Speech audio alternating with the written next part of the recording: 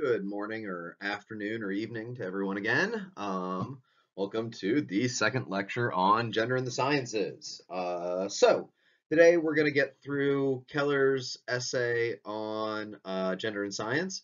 And what we're going to look at here is a fairly traditional view regarding gender and the sciences. You know, a much more conservative view, I think, than what we're going to see next week with Sandra Harding, and then this example from primatology with Sandra Blaffer Hardy.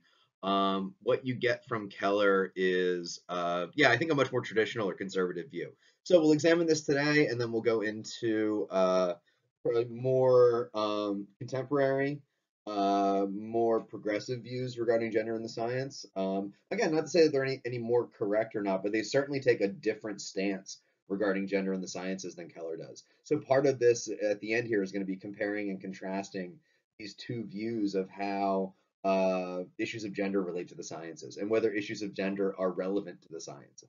So, so before we start into the lecture, just so you know, some bookkeeping stuff looking forward. So I had sent out an email to everyone, it would have been Monday. Um, right, so if you would like, there are now PDF copies of the PowerPoint slides available for all of the lectures. Um, there's a subfolder. If you go into the lectures folder where you're watching this from, you should have seen the subfolder that says lecture PDFs. You just look in there, click on those. Those are the PDFs. They're just the PowerPoint slides without audio or anything like that.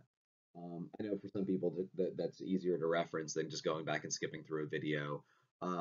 Also, if you wanted to print them out for whatever reason, you can certainly do that there as well. So PDF copies of the lectures. Likewise, I'd said in the same email that some people had been having problems with the Cultura videos uploaded to Blackboard. They were not loading as well as videos on YouTube. So I just created a YouTube channel for the course. So everything, once a video is uploaded to Blackboard, it'll also be uploaded as a PDF to Blackboard, and it'll also be uploaded to the YouTube channel for the course as well. I had sent everyone the link for the YouTube channel. If you lost that, just contact me and I'll send it to you again. Technically, the videos aren't marked as private or anything, but they're not going to show up if you just search YouTube for like Professor Ellinger's philosophy of science class. I don't have it like completely open to the public just because I was getting a lot of spam comments from various sources. So they're still accessible to anyone who has the web address. But they won't come up if you just search YouTube for my class or for philosophy of science, Merton essays. Sort of just to keep it sort of in-house with us. Plus, some of the stuff it's not if we discuss, if you look at the discussion on Monday's class for issues of gender in the science, it isn't a general discussion for sort of general use of gender in the sciences. It starts out with an explanation of our final essay, which might not be helpful to someone else just looking for a summary of gender in the sciences on YouTube. So yeah, if you lost that email, just contact me and I'll send you the link again. I know some of you have subscribed to the page, and that's great. So if they're easier to read there, and to check out there, you certainly can. So if anyone has any questions about any of that or is having any problems accessing anything for whatever reason, let me know. So along with that. So right, last response paper is due on Monday on issues that we're going to be dealing with today, this genderization of the sciences. So some of the things we talked about on Monday, but also today's discussion, that's going to make up the stuff that you need to answer the question for response paper 6. So I hate to do them back to back, have response paper 6 due before you get feedback on response paper 5. Well, I mean, you'll get feedback for response paper 5 over the weekend. So between now and Monday, I'll have response paper 5 graded for you. You won't have to wait till Monday for me to pass it back like we were in class. So you'll get some feedback prior to Monday's class. And again, remember the response paper 6 isn't due until the end of the day on Monday, so 11:59 p.m. So you'll definitely have some feedback. And I'll discuss, like I did with the quiz, I'll discuss some common errors or go over the response paper 5 at the beginning of the lecture on Monday, so you'll have some feedback. So response paper 6 then is due on Monday. The question is in the syllabus still. You can check that out there. As a reminder, so remember, if you look at the syllabus, only the top 5 response papers are graded. I dropped the lowest grade. So everybody got full credit for response paper 4. That was because we had to extend spring break, and there just wasn't enough time to do 6 response papers. So I gave everyone full credit for response paper 4. So you have a 20 out of 20 for that, and then your other 4 grades. Um, Right. So I guess all this is to say that if you're happy with your first 4 grades and that 20 out of 20 for response paper 4, there's no reason to do response paper 6. I only take the top 5. So if you're happy with your 4 and that 20 out of 20, and you say this is great, this is what I want for my grades for my response papers, there's no requirement that you do response paper 6. Yeah, if you don't turn it in, I'll just mark it in as a 0, and that'll be your lowest grade that will then get dropped. So yeah, this is great for those of you who had done well in the previous response papers. If you'd like a little extra time to work on the final essay, or if you have something for another class, you can just say, you know what, I'm good with my first 5 response papers. I don't need to do response paper 6. And again, just don't upload it to Blackboard. There's no reason to email me and let me know anything of that nature. Like I said, if I go to grade response paper 6 and I don't get response paper 6 from you, if there's nothing uploaded to Blackboard for it, it'll just get entered as a 0, and then yeah, it'll just get dropped as your lowest grade. So right, and I mean, obviously though, if you missed a response paper earlier in the semester, if you already used that free one that's going to be dropped, or you decided you didn't do as well on one earlier as you would have liked, and you want that one dropped, obviously then you would have to do response paper 6 due Monday. But yeah, that's totally up to you. And again, you don't have to let me know if you're not going to do it. Right. Then finally, yeah, the final essay. So I got some questions regarding the final essay handout.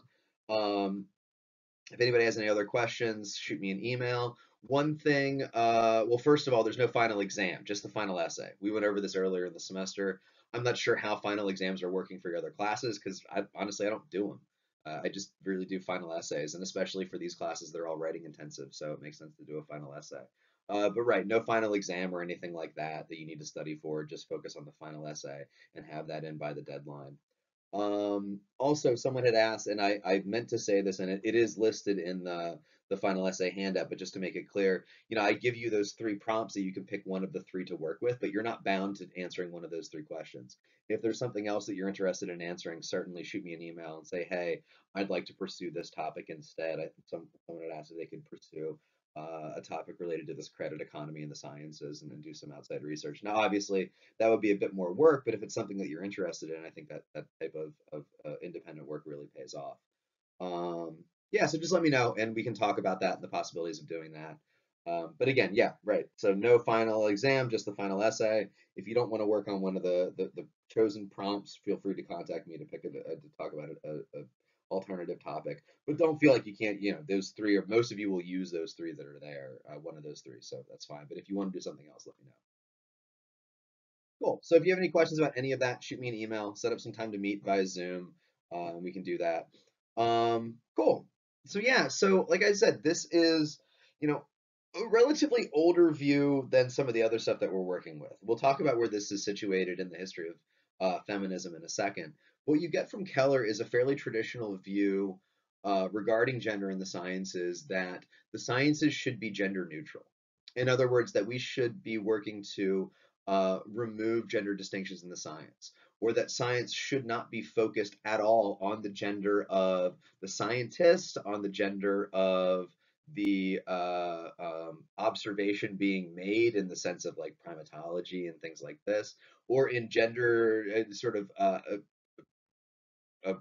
imposing gender stereotypes onto scientific work, or imposing gendered language onto scientific work. So essentially, what Keller's position is that we should have this sort of like equality of the genders in the sciences. We should remove gender from the sciences, in total, right? So yeah, Evelyn Fox Keller. Her personal biography is amazing. She's first generation daughter of Russian immigrants born in Queens in the 1930s. Yeah, she has her PhD in theoretical physics from Harvard. So again, you can see it, what I had said before is like as we're going forward, we're sort of moving away from philosophers who are focused on the sciences and more on scientists who are focused on philosophical questions, here questions of gender in the sciences. Yeah, so I mean, her teaching career is equally as impressive as her PhD. Cornell, University of Maryland, Northeastern, Northwestern, SUNY, Princeton, NYU, UC Berkeley. She's also the recipient of the MacArthur Fellowship, what are commonly known as the Genius Grants in 1992, and specifically a Genius Grant for her work in the philosophy of science, right? So not for her maybe more scientific work, but for the stuff that she's doing here, right? So an acknowledgement not just for her role as a scientist, but her role on it focusing on issues of gender in the sciences. I don't know what it was then. Now a MacArthur Fellowship is I think like $500 to $600,000, just free money. There's no stipulations on how you deal with it. They write you a check for $500,000 basically and say like go do good things with it. And again, it's not just in the sciences; it's in the humanities and the arts. I think Lin-Manuel Miranda might have been the recipient of a Genius Grant, the guy that wrote Hamilton. But playwrights, authors, artists, people working in social work, people working in urban planning. It really runs the gambit of academic and professional careers. And yeah, you just sort of get a call one day. It's like, hey, you're the recipient. You don't really know that you're even under consideration. So yeah, a very, very, very prestigious honor, especially to be recognized for the work she's doing here. So what's the work then that she's doing here? Yeah, so this essay is a chapter out of a larger work called Reflections on Gender and Science. If you can find a copy of it, it's a very good uh, outside source for that third topic for the final essay. Um, there are some other essays here that might be effective. Um, yeah, I don't know. I tried to look at the library's website to see if they have a digital copy of it, and apparently they do not, or at least it wasn't easy to find. Now, if anybody's interested, I might suggest contacting the library, talk to a librarian, and see about getting an ebook copy of this. They might have access to one from some other library, but I wasn't able to find one just by a sort of a cursory search of the library's website. But this is one chapter out of a larger book on issues of gender in the sciences. But yeah, it would be a very good outside source if you were looking for one for that third topic on the final essay. Yeah, so essentially what she does here is she's going to first look at like this discussion of these stereotypes associated with gender in the sciences that we had talked about on Monday, right? So this erroneous idea that the sciences and reason are the sort of the domain of men and associated with masculinity in a way that the emotions, subjectivity, irrationality are associated with with women and femininity, right? These sort of socially constructed gender stereotypes, harmful gender stereotypes that we had discussed on Monday. Yeah, so she starts out right near the beginning of the essay with this quote that the association of masculinity with scientific thought has the status of a myth which cannot or should not be examined. He refers to it as both self-evident and nonsensical. So she says, like, yeah, it's self-evident because, like, I think I had mentioned this on Monday, right? None of this should be foreign to us. It's not like any of us are writing down these gender stereotypes to be like, oh, I never heard of this before, right? These are very common, very harmful, but very common gender stereotypes that have played out throughout human history. Um, if you take a class in aesthetics, I hope to teach aesthetics again soon. It's sort of what I do. We do a few weeks on gender in the arts, and one of those is discussions of how gender roles and how genders and women and men are depicted in the arts. And it's often historically this idea of the active or protector male and the sort of the passive submissive female, right? So these gender stereotypes seem to be self-evident. We find them everywhere. They're obvious.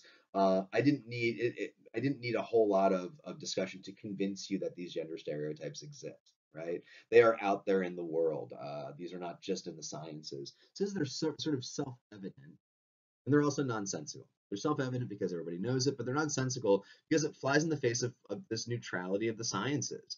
That the sciences in some ways associated with masculinity or men seems to fly in the face of those scientific norms that we had discussed when we were discussing Merton and when we were discussing the sociology of science. Right? We had said one of these norms is um, impartiality, where one does not care who the voice is making the claim. What matters is the claim itself, right? So what Keller argues then is like if these gender stereotypes, this genderization of the sciences flies in the face of that neutrality, well, we should remove it. Right? We should remove gender distinctions in the sciences. We should remove considerations regarding the gender of the scientist. We should remove gendered language from the sciences. We should remove this view that science is associated with men and masculinity. So, yeah, I mentioned like where this sits within the history of feminism. Her arguments here are certainly a sort of a second wave feminist argument. So, oh, excuse me. So what does this mean? Oh, sorry, doing a lot of lectures here. So what does this mean? Um, Yeah, if you're a gender studies major, if you took a class in gender studies or the history of feminism, these terms and this sort of chronology might be familiar to you. And if so, I apologize for sort of a brief, uh, sort of broad review here. We generally define different eras of feminism as different waves of feminism, is what we talk about. So, in this very brief history of feminism, we start with what's called first wave feminism, right? The initial push for equality among the sexes. We identified this probably starting with Seneca Falls in the 1840s, I believe. But generally, if you're looking for a time period, this would be the 19th century and the early 20th century.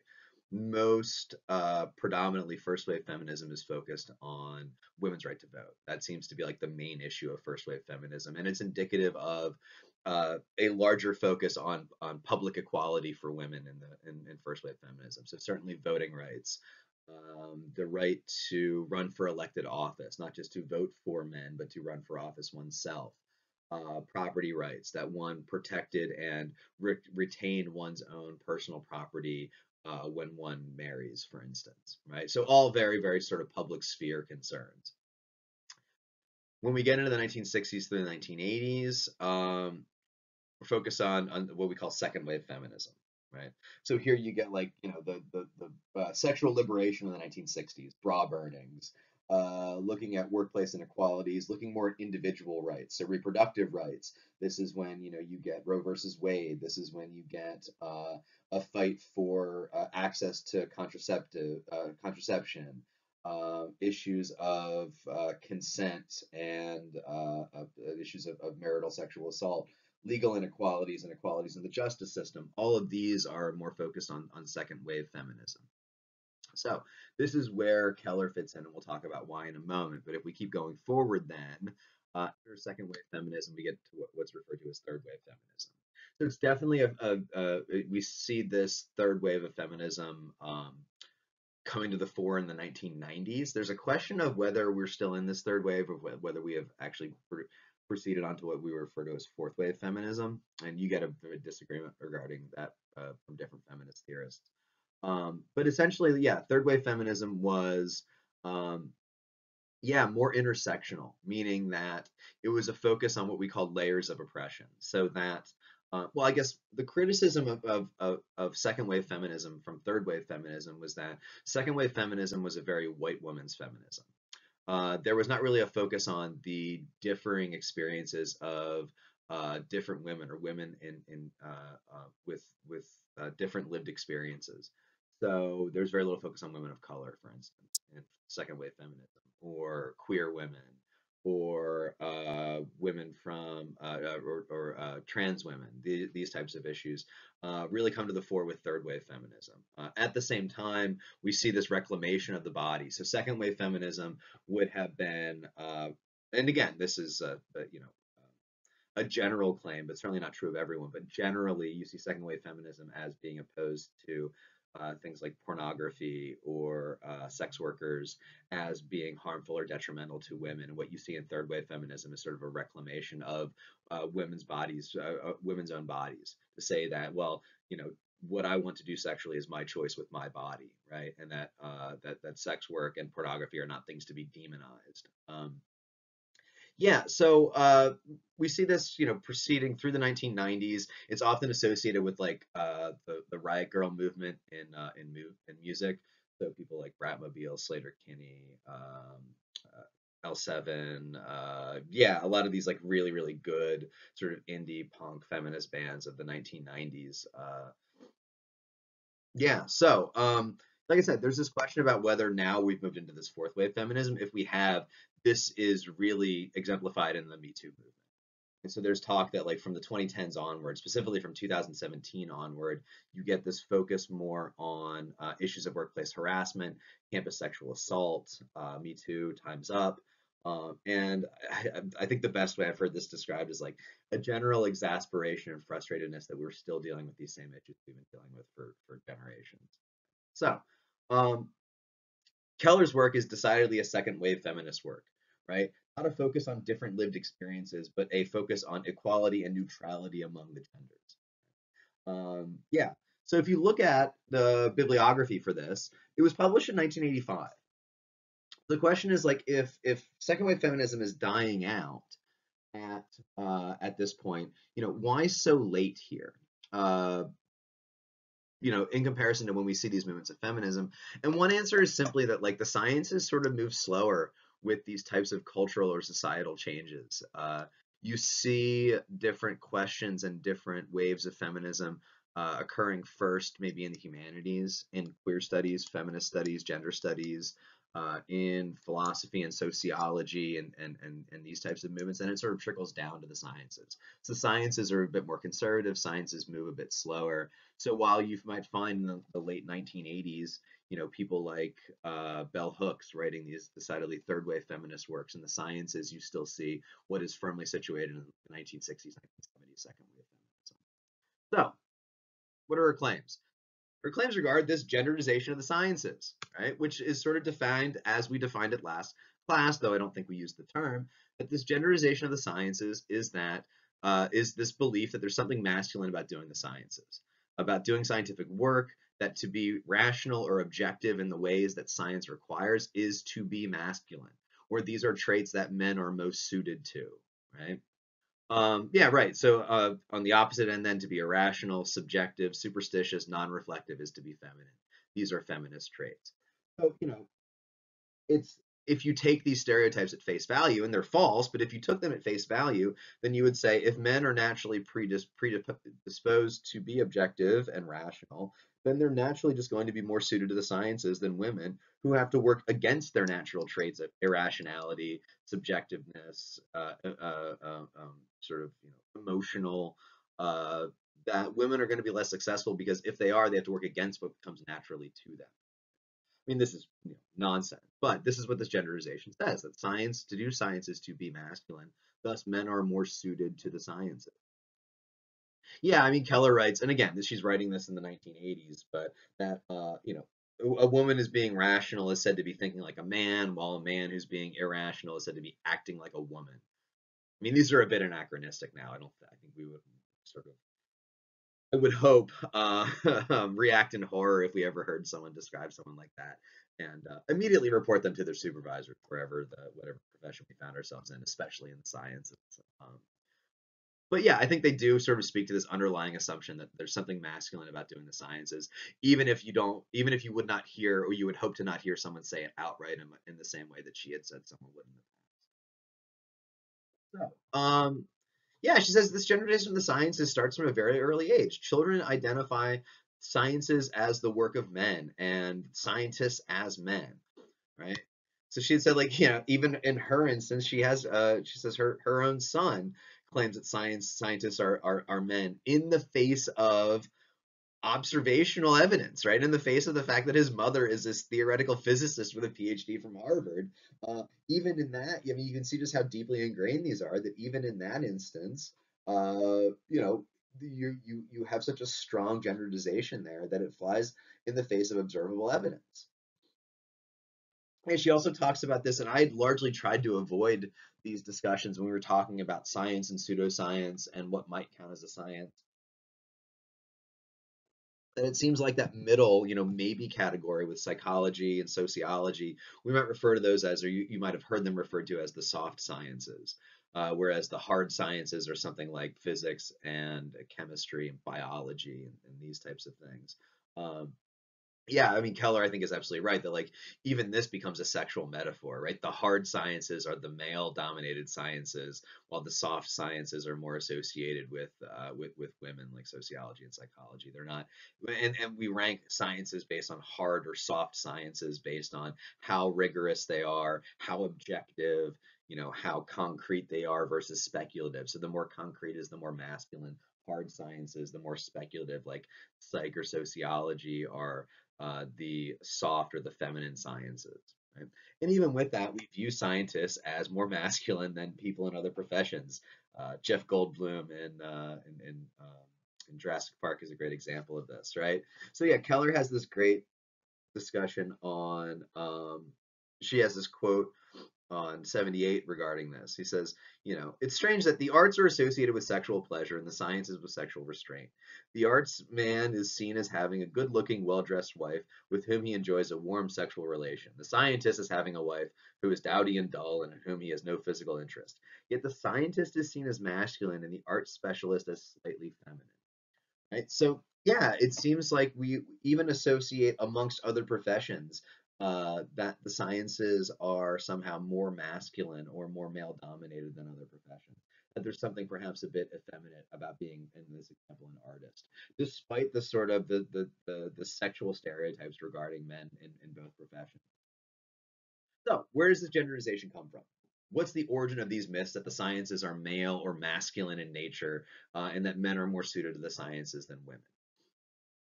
And she says, oh, I can tell you where they don't come from. They don't come from just the mere fact that there are more men in the sciences than women. They don't come from mere gender disparities in the sciences. It's just there are a lot of fields that are predominantly filled by men. Accounting is a predominantly male field. Chefs are predominantly men. Painters are predominantly men. Right? I mean, most professions at one time or another, because of gender discrimination, were predominantly the professions of men because women were not allowed to hold jobs, were not allowed to get educations, were thought to that a woman's role was in the house with the domestic life, all of these harmful prejudices. Every field at some point was a male dominated field. But we don't see accounting being associated with men and masculinity, or cooking or painting, in the same way that masculinity seems to be central to the identity of the sciences. Right? So we wouldn't say that, accounting is the domain of men, or cooking or painting, right?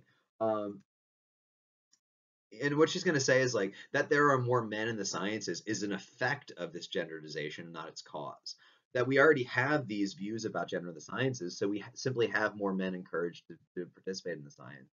That women are discouraged from going into the sciences because of this genderization. So when there are less women in the sciences, that is an effect of that genderization. It doesn't cause it, it's a product of it.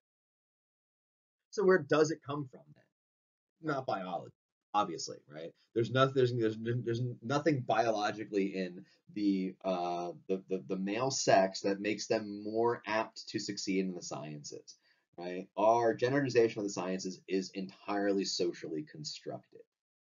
So why? Why does this come up? And what she does is she says, to investigate this, we need to go back to this most basic gender stereotype. This idea as the male is active to the female, or the woman is passive, or the male is science and the woman is nature, or more specifically, the male is subject and the woman is object. So yeah, this is the start of like the second half of this essay, where she starts discussing the birth of objectivity, or the development of objectivity, the development of gender, these types of things, where she's using this idea of developmental psychology to trace the origins of this genderization of the sciences. That to understand why the sciences are associated with men and masculinity, you need to understand where this original stereotype of the male as subject and the female as object, or the male as masculine or the self and the woman as passive or the object. It does, yeah. I mean, if you're not sold by her solution here, I'm not going to fault you for that. The whole thing does feel a bit speculative. So the question is like, is she correct here? And yeah, I don't know.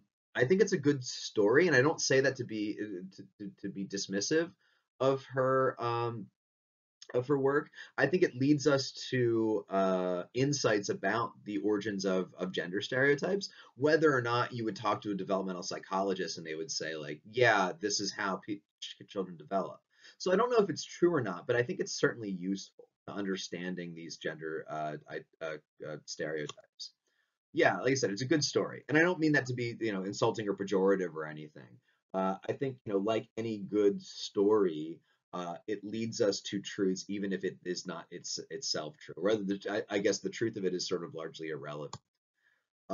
Yeah. So with what I do in philosophy, this is similar to like some of the stories that philosophers have told us regarding our own development as a human species or the development of ethics. So someone like Friedrich Nietzsche or Hegel would do this in their work. So Nietzsche writes this genealogy of morality where he tells this origin story of the Judeo-Christian morality as going back to the Hebrew slaves in ancient Egypt. I was just thinking about this because I was watching the Ten Commandments. It's my wife and I's tradition over Easter's. We'll make deviled eggs and watch the Ten Commandments because it's an awesome. Cecil B. DeMille is just, I mean, it's Cecil B. DeMille in his element, right? But Nietzsche tells this story about this idea of slave morality and this Judeo-Christian morality coming from the time that Hebrews were slaves of the Egyptians. And I think if you talk to someone who did, ancient history, they would say like Nietzsche's probably not right about this. But it does give us insights into the formation of the Christian ethic or the Protestant ethic in a way that's helpful, even if not true. Hegel does the same thing in the Phenomenology of Spirit. He tells this story of the master and the slave in a different sense than Nietzsche, but as an idea of like the beginnings of subjectivity and domination over others. And again, it's like, is it true? Well, probably not. But it gives us good insights into things that are actually true, or it gives us good insights in how we think about our world. So when Keller's telling this origin of this view in developmental psychology, there's a question of whether or not it's true, which is a question for developmental psychology. And there's a question as to whether or not it's useful, whether it's something that gives us insights into this genderization. And while I don't know if it's true or not, I think her discussion here is certainly useful. So where does she find the origins of this view? And she goes all the way back to infant development, right? The first things that we learn, the first distinction that we make is between things that are me and things that are not me, right? That there are some things that I can identify as me, that I have control over, that are mine, and there are some things that are not, right? Before this, like everything else is just perceptions and sense data. And at this point, the first thing that we learn is that there is a self and there is an outside world, right? That I am the subject and everything else out there is not me. So this is the first distinction that we make. Before that, it's all sense perception. First thing I can do when I'm, laying in my crib, or I'm in a bassinet, or I'm in a walker or a stroller, is to look around me and say, okay, I'm looking at my hands, that's me. I'm looking at the sky, that's not me. I'm looking at my stroller, that's not me. I'm looking at a mobile above my crib, that's not me, right? This is the first distinction that I make. What is subject? What is me? And what is not me? What are the objects out there in the world? Everything else that isn't me becomes an object out there in the world. And what Keller says is like the first not me that I encounter is typically the mother. Now, this isn't always true, and I think that that is a legitimate criticism of her view that I will get back to at the end here. But typically, the first not me that I encounter is the mother figure. It's the not me that I'm most familiar with, right? Among all of the objects out there, when I'm making this distinction between what's me and what's not, the mother is probably that not me that I interact with the most. Right? I might interact with my stroller when I go for a walk, or I might interact with my mobile when I'm laying in my crib. But it is my mother that takes me for a walk in my stroller. It is my mother that lays me down and takes me out of my crib. Again, not always true, but more often than not is. So, the mother is the first not me that I'm familiar with. It's the first other that stands in opposition to the self. In other words, I am me, and the mother figure that I see is not me. Pretty basic, right? So here's what she does with this. It says this distinction, this very basic infant distinction between me and not me as the subject, as the self, and the mother as not me or the object, gives rise to this entire gender stereotype. So if the mother is not me, then the mother is the object and I'm the subject, right? Just like any other object out there in the world. Now, it's not like I treat her as an object, as in she's no more important than my mobile or my stroller, that she's some inanimate object without thoughts or feelings. But in the sense of me as the subject and other things as objects in the world, she is an object in opposition to me as subject. And then just as like the mother is not me, then reflexively, I define myself as not mother or not object. The subject is another way of saying not object. To say that the mother is object is to say that mother is not subject. So I am the subject, I am not mother. Yeah, so what Keller says is this idea of the self becomes a negation of the mother. I, as a self, am not mother, not object, right? So this negation over the opposition to the female gender often associated with the mother. The mother is female, therefore I am not female. So if the other is feminine, if the first other, the first object that I see has feminine qualities of mother, then the self must be in opposition to that. The not mother becomes not feminine, becomes masculine. Thus, I define the self as masculine and the other as feminine. The subject is masculine because the other is, or the object is feminine. Yeah, the subject's the opposite of the mother. And what's cool about this idea is she says this is true even for girls. It isn't like just like infant boys associate themselves with a masculine gender in opposition to the feminine mother. Girls do this as well. The sex of the infant doesn't matter here. Um, Girls just sort of internalize this as being themselves the female other to the male subject. This is a common theme in gender studies and race studies and queer theory, this othering of the self, which we can talk about if anybody wants to discuss this. This gets sort of far afield for what we're doing, but it's a really interesting concept if anybody wants to set up a meeting, or I can point you towards some readings on this. But this is her sort of story here, that once I say I'm the self and the mother is the object, then the mother becomes, oh, sorry, then the object becomes feminine and the self therefore becomes masculine. This is the origin here. So, in the genderization of the sciences, we learn very early in life that the sciences and subjectivity and the self are the domain of men and masculinity. That reason is the subject, rationality the feminine rather than the feminine other. Again, I'm not sold on this from a perspective of developmental psychology, and I think there are certainly good reasons to suspect this might not be the case. I mean, there's a lot of qualities of a primary caregiver. I had said, on the when I first introduced this, that it's not clear that the initial self is, or sorry, the initial other is a mother figure. It might be a father figure. It might be a grandfather or a grandmother figure. It might be no mother figure at all for someone who grows up in the foster care system. We don't see those people having entirely different views about gender if they don't have a traditional mother figure to identify as object growing up. Now, Keller would probably just say, but in a society, it's so common that the first other is the mother figure that it becomes ingrained socially.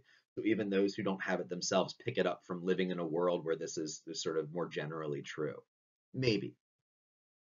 Um, Yeah, I think though, aside from that, and again, this goes back to this idea of Keller's view being this very second wave feminist. She treats the mother as just a woman, but the mother figure is never just a woman. The mother figure is a woman who is also a white woman, or a woman of color, or a Latinx woman, or a queer woman, or a straight woman, or an Indian woman, or a Puerto Rican woman, or a Native American woman, or you get the idea here, right? Um, but it isn't clear that I associate the sciences with everything that is opposite of being Puerto Rican or queer or rich or poor, Latinx or black or whatever. Um, why is it that that's the trait that I pick out? Now, again, someone might say it's the most common for the mother. The mother has to be, well, it doesn't have to be, but the mother in most instances is female, whereas the mother in some instances is Puerto Rican or rich or queer or black or Indian or Native American or whatever, right? That those are sort of more inconsequential to the mother figure. We can argue that if you want, but I think that would be her reply here. But I think, what's important here is to take her main point. And her main point is that uh, the genderization of the sciences is harmful for the sciences. It's harmful both for women who want to do science, right? So it's harmful in that it marginalizes women's voices in the sciences. They're seen as less apt, less successful than their male counterparts.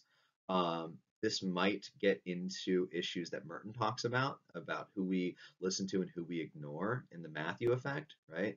That credit is withheld from women because of their gender in the sciences, and thus that becomes sort of self-repeating in the ways that he talks about, in the ways that we give credit to those who already have credit. So it's harmful for women who want to go into the sciences.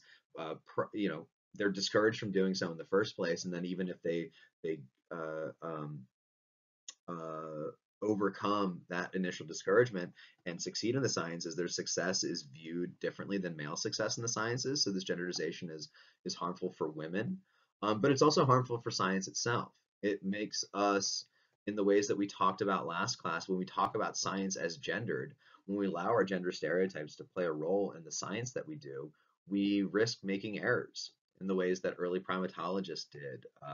We risk not having, if we marginalize these voices, it becomes bad for science. It becomes harmful for the sciences to only have one perspective. We want more perspectives in the sciences. So what Keller says then is gender should be removed entirely from the sciences, right? We should not have these gender concerns in the sciences. We should eliminate gendered language. We should not focus on gender whatsoever. The scientist should be viewed as sort of a genderless, I don't know, brain or something, right? That these gender issues should have no importance in the sciences whatsoever. Yeah, science should be gender neutral. Now, what we're going to see then next week is push back on this. I had said this was a very sort of traditional view here that science should be gender neutral. It is much more traditional, much more conservative, and I mean conservative as in more sort of less less sort of radical than other positions. I don't mean to suggest it's more conservative as in it's the position of the conservative right in the United States or something like that, but more conservative and more traditional when compared to what we're going to see next week from, well, our first reading from Sandra Harding, which claims that science should be concerned with gender. We shouldn't try to eliminate or ignore gender in science, but we should focus on gender differences in the sciences, and that science works best when we do recognize and focus on gender differences. And then what we're going to see on Wednesday is this essay on primatology specifically from Sandra Blaffer Hardy that shows why some argue that gender is important in the sciences, that gendered voices rather than genderless voices become the more important or not become important to the science because of their gender, not in spite of their gender. So that's where we'll go from here. We're going to look at some more, like I said, more radical positions next week. But for now, you should have everything to answer response paper 4 if you're doing response paper 4. And remember, if you're happy with your first 5 response papers, there's no requirement to do response paper 4. I will post the next video on Monday. This video is also posted to YouTube, and the PDF is posted to the lecture PDFs folder as well. Yeah, let me know if you have any questions on anything. Response paper 6, anything having to do with the final essay or anything like that, shoot me an email. We can set up some time to meet. If I don't hear from you, I will post grades sometime between now and Monday for response paper 5. And if, oh yeah, and then I'll just post the next lecture on Sandra Harding for Monday. I will talk to you all then. Have a good weekend. Be safe. Wash your hands and all that. I'll talk to you soon.